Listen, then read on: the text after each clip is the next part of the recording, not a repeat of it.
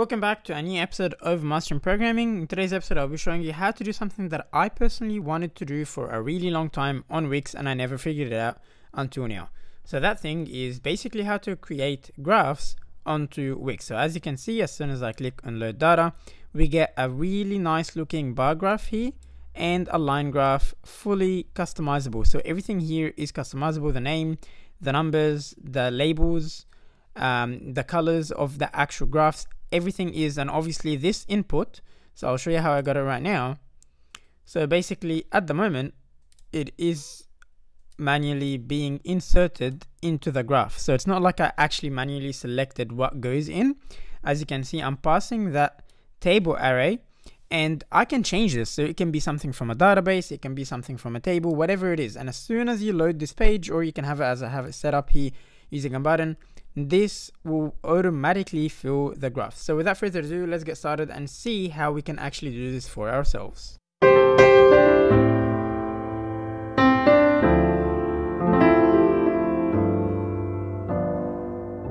Okay, so we're back to our website here where we're actually using this, and essentially the end result that we want to do at some point on this website is so that we actually get this information from the graph, to be passed onto the graph from this database over here.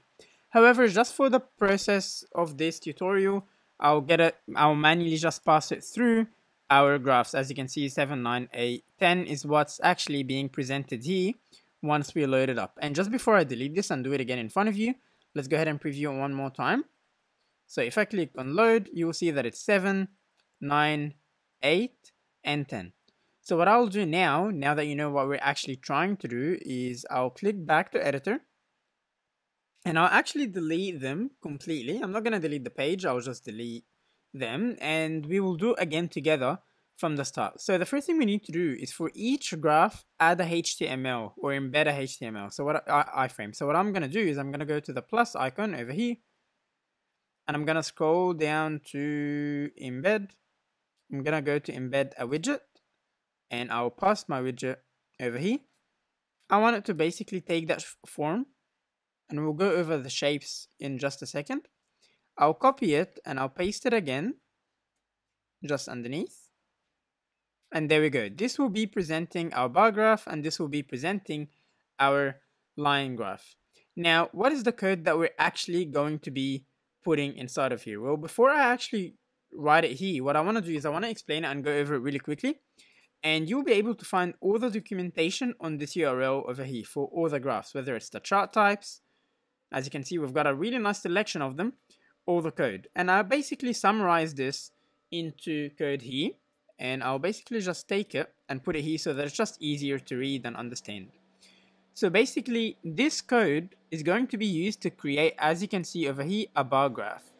And over here, you can customize the width and the height of your actual graph itself.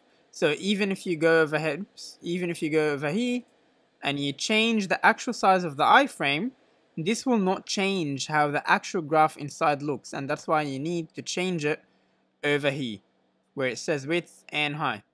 Now let's go over a little bit more. Just on line 15 here where it says labels, you've got transport, you've got stuff, you've got energy, and then you've got diet.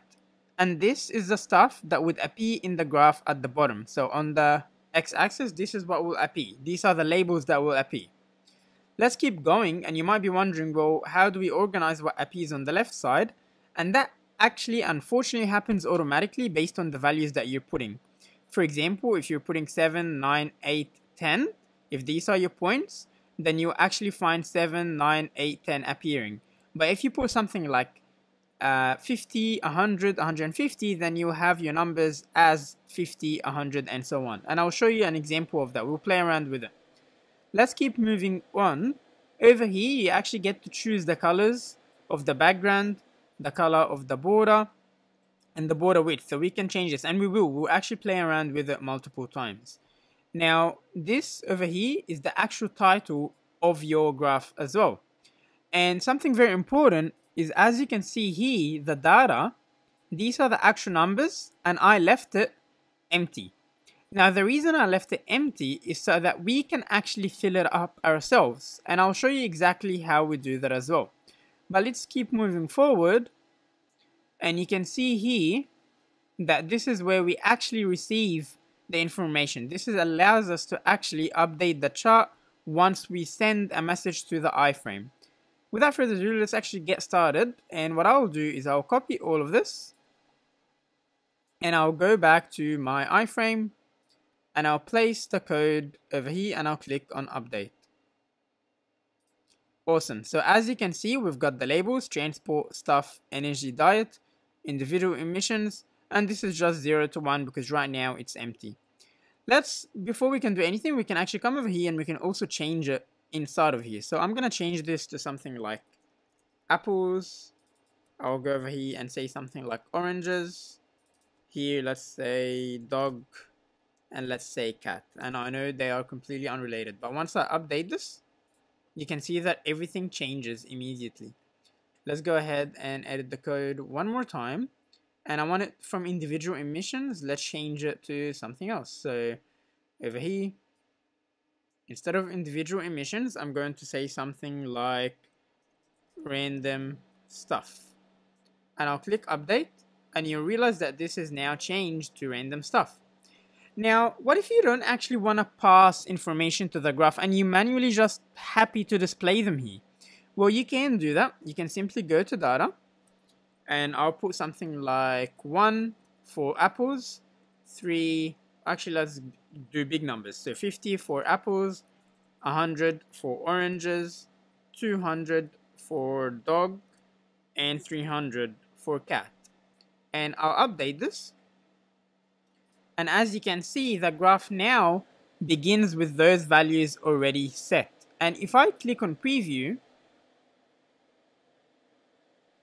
I can even fully interact with it. So I can hover over them and it will tell me what each thing holds as well, which is very cool. And as you can see, the stuff changed as well. So now we've got the limit at 300, 250, 200, 150, and 100. So it automatically detected it, the trend, and went up by 50s. Let's go back for a second. And I guess the big idea here is, well, how do we change this from a bar graph to anything else? Well, as you expected, it's also to do with the code. Now you can come over here and you can see the different kind of charts that we can use. For now, I'm just going to go over bar chart and line chart. And if you basically got it, you can do it all. And if we just click on this, we can see, if we click on the line chart, we can see that the only thing we need to do is simply copy line, go over here, and let's edit this to be line. And if I pass this and update, as you can see, now it changes from a bar graph into a line graph. Alright, so this is cool. Now let's see how we can actually pass the information through it. So to do this, let's go back and change some things. First of all, I want this to be a bar graph. And I also want to remove all the values from here, like this. Update. Awesome. Over here, however, I'm actually gonna go and copy the code from here. And we're gonna go over here and we're also going to paste it over here. Except for that one, we can go ahead and change it from bar into line and update. And there we go. Alright, so let's go ahead and actually remove everything I wrote here. And let's do this all the way from the beginning. So I've got a button here, and basically what we want to do is click on the button, then click on our editor over here. I'm going to click on click, and I'm going to give this a name, so I'm just going to click enter. Now what we want to do is we want to post a message to this HTML and this HTML, and we can do that very easily actually. All I'm going to do here is I'm going to come and I'm going to type in a $sign and then a W, a hashtag, and I'm gonna type in HTML1. I'll put a dot and then I'll say post message. And inside of here, I'm meant to pass the message that I want. So let's go ahead and create that message.